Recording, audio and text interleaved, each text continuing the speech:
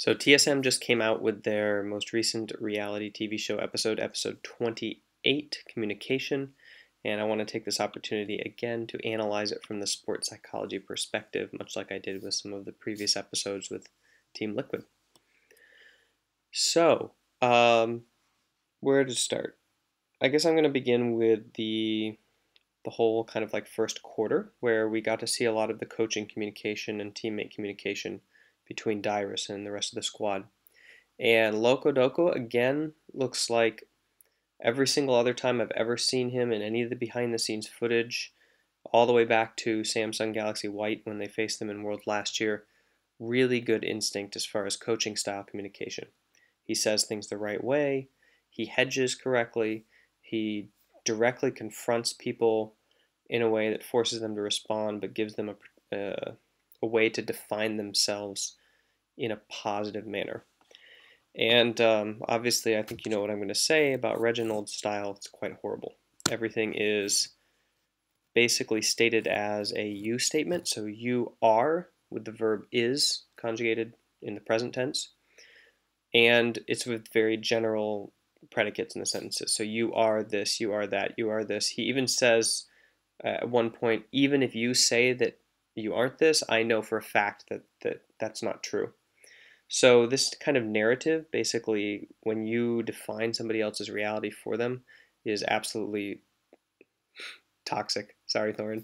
Absolutely toxic in terms of mindset, in terms of self-identity, in terms of narrative growth, in terms of mental toughness, and it's absolutely unacceptable for any sort of coaching mindset. I don't think you will find any professional coach at any level using you statements and defining athletes as they are. Now, if you contrast that with what Loco Doco did, essentially he said you did. He did the past tense of action, so he's describing behaviors. And then he used specifics. You did these specific things, ergo, etc. So that's a much more open style of definition, allows the person to, instead of, okay, it's the difference between shame and guilt, right? So shame is the idea that, like, I am a bad person, and guilt is the idea of, like, I am a human, but I did a bad thing or made a mistake. Okay, so when you define somebody, you're telling them what they are. Okay, and people who have that definition about themselves, that self-identity, cannot change. Like, they are that person, right? But if you say that, I mean, if you come at somebody as a human and you describe actions and behaviors and consequences, people can have guilt towards that and then functionally change the way that they're acting without needing to do something drastic like change who they are. So an even better way to improve on both of these styles of communication is to use I statements. So instead of you did, you say, I think that. So it's coming from your perspective. It's always an opinion. I think that, plus observable behaviors, very similar to what Loco did, and therefore this problem. So I think that opinion, observable behaviors result in this problem. How can we solve this? And solicit from them in an autonomous way a solution to the problem so that they have to create their own change. Okay, second thing I want to talk about is moments of leadership. And by the way, I'm referring to my notes, so if I lose eye contact with you, I apologize. So there was two comments I wanted to get at here. Bjergsen says he kind of went from this like authoritarian way of trying to talk to Dyrus to a very passive way, leading leadership, so like suggesting, hey, you might want to TP here, etc. And I actually think that's fantastic from a growth point of view. So first of all, imagine the situation where Bjergsen is ordering Dyrus around very strictly, and Dyrus has a very clear and easy option when that happens. He can just do the order and very half-assedly, like, kind of like follow through with it.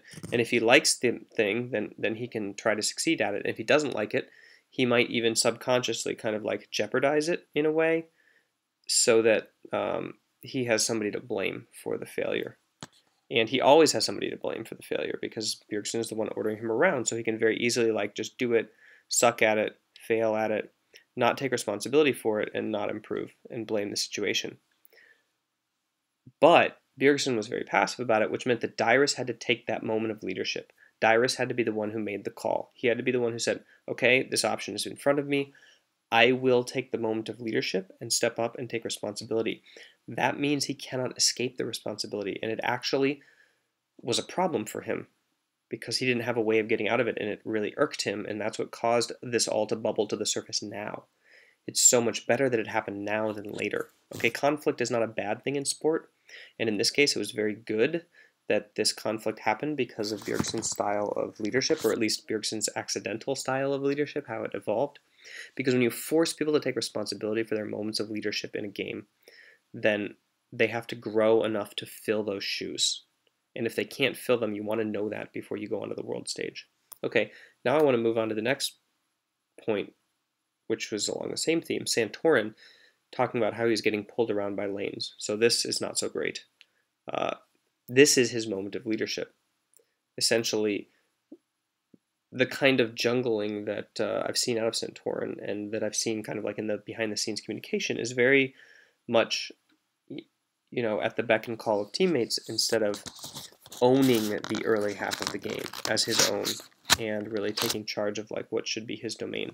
So I think that helping people to step up into those moments of leadership is probably a good task for our coaching staff. And I'm sure that there are many jungles and many teams where it functions to have somebody else kind of filling that role.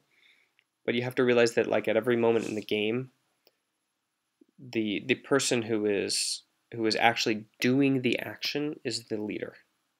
So the person who is ganking, like choosing to come down and gank the lane, the person who is walking forward and putting the ward in the bush. It doesn't matter if Bjergsen says, go put that ward in the bush. The support player, Lustboy, who's actually going forward and putting the ward in the bush is taking that moment of leadership. And so it's really crucial that people realize when the actions they take are leadership moments, because then they can take responsibility for those moments and not blame other people like Santorin blaming the bottom lane for not ganking top. Okay, that's kind of ridiculous if you really think about it for a little bit, right? Okay, well, maybe you agree with me. Okay, number 3. Dyrus says, little things put me on tilt. And he describes, his struggles with handling like little things that kind of build up in his theme and in his narrative with that, and how he kind of recovers, but then it always kind of builds up again. So this is a coaching mistake that I have harped on over and over and over again for the past year since I've been working in esport. Well, actually 3 years if you count all my complaining about it on my blog. But for some reason, esport coaches focus 99% of the time on trying to fix mistakes and problems instead of building on successes. So this is what happens when you do that.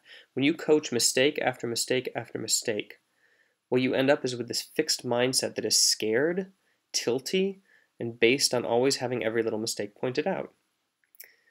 When you coach on success, when you coach on achievement and growth, what you end up with is this mentally tough mindset that will fail its way to mastery, fail its way to excellence in a very healthy and productive way. And the way that you do that is you promote what people are good at, you isolate that, you give people competence about their ability to improve on that skill over time, and you praise the effort that they put into making those changes, and you point out when that effort results in positive change. And that progression leads to a very sound championship mindset that leads to the pursuit of mastery. So, I mean, this is basically like, I would say, a coaching failure in the long term. It's just a lack of professionalization in coaching in terms of like knowing how to create a athletic mindset over the course of a span of year or season or 2 seasons, which is not really a problem. I mean, it's not really a fault of Loco or even Reggie, because obviously they don't have training in coaching, but that doesn't mean they couldn't go seek it out and figure out how to do this kind of stuff. Okay, and finally, the group draw and the underdog mentality. So personally, I think that it's fantastic to get into Group D, particularly for TSM, and I'll explain why. Last year in Worlds, they did really good with the underdog mentality. I even wrote an article called Loco's Use of the Underdog Mentality, where I highlighted his phrasing in the brief moments that I was able to hear, the way that he was talking to his team during the Samsung Galaxy White games, and his pick and ban and the way that the team played in general in those 2 or 3 games there. I guess it would be 4 games because it was a best of 5 and they won one of them. So I think TSM does particularly well in an underdog mindset. I do think they do particularly horrible in a not underdog mindset. So essentially, the idea here is like, imagine that they got an easy group.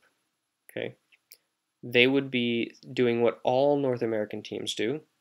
Not all North American teams now. Obviously, CLG is perfect, but all North American teams have this mindset, this self-defeating mindset of like, let's have a good showing and then we're happy. We get to quarterfinals, we get out of groups, we get to semifinals, maybe, oh my God, we're so happy. They say they want to win the whole thing, but really they just want to get out of groups. Nobody strives like they want to win the whole thing. So what happens if you get an easy group is it's very difficult to ramp up your motivation and focus in the way that would be necessary to win the entire world championship. Yes, you might, if you get into an easy group, be able to ramp up your focus and your motivation to get out of the group and make it to maybe quarters or semis. But people have this self-defeating attitude of like, oh, well, that's about as far as we're going to make it, and we'll just see how it goes there. We'll just do our best and kind of see how it goes, which basically means they don't care if they win or not. But when you're in an underdog mentality in the group itself, you have to work your butt off just to even get out of the group. That means you're going to come in top form.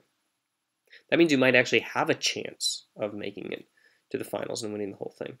So in terms of training atmosphere, this is one of the best situations you can be in. Now, that doesn't mean that CLG is at a disadvantage because they got what could be perceived of as an easier group. What it means is that in order to have the same basic operating level of stress and pressure that TSM is under, CLG has to have more mental fortitude and more mental focus to extend their that pressure into themselves artificially, rather than relying on the environment to create it. And that is something that highly capable athletes are good at doing, and that is something that highly capable coaches are good at doing. So I don't have any fear over that not happening. But I'm really excited that TSM kind of ended up with a group like this, because from what I see from the video, it's going to produce out of them like a pretty stellar performance compared to what it could have been. And that is the end of my video. Check out my YouTube channel. I do one of these every single day. So I'm producing, most of them are training focused. When something like this comes up, obviously I like to talk about current events. And some of them I even have handouts and whatnot that you can do to learn how to train your esport skill, try to pursue mastery in esport, and play at a really high level. Thanks again, and I'll see you tomorrow.